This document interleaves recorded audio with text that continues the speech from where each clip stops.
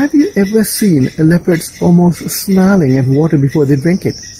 Well, there are some theories about this, and let me say these are speculations. As far as I know, there have not been any research done into this, maybe because it's not a recurring behavior.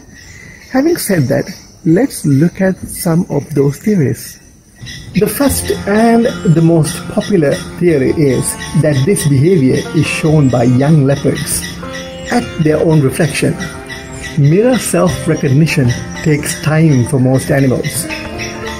Second theory is the leopard is uncomfortable, maybe because of the open nature of the area, the humans looking at it, and so on.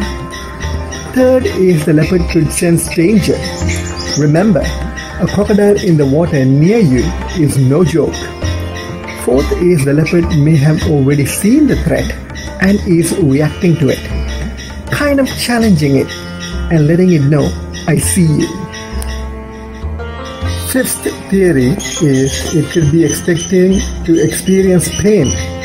Maybe there's a wound in its mouth, broken tooth, or something similar.